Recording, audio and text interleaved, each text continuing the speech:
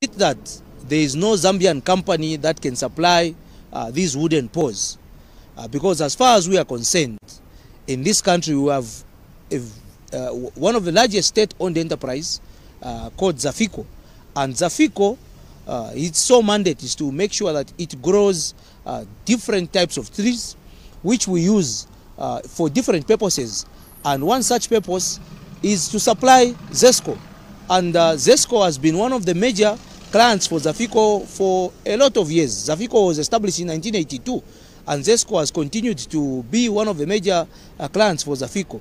So why is it that Zafico is not on that list? And if it is an issue of capacity by Zafico to produce or supply these wooden poles, our question is, what is the Zafico management doing? Mr. Musonda, who is highly against the move, has questioned what has disqualified the Zambia Forestry and Forest Industrial Corporation, Zafico, who have for a long time been offering the service and have full capacity to deliver the needed timber locally. This is the reason why our currency is not stable. If you are going to have to be importing a product such as trees which just grow even in the bush, where God himself just planted these trees, and then we decide to go and import a tree from another country, that's unacceptable. He says the move will negatively affect the country's stance on the support for local products. It's an embarrassment. We should stop this as Zambians. Let's allow for imports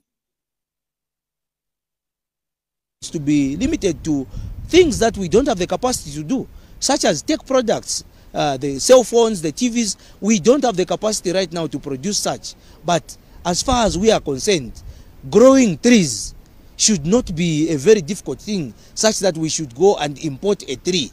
We should be embarrassed. The power utility company has since been encouraged to reconsider revisiting the entire process. Musole Mgara, Crown TV News, Lusaka.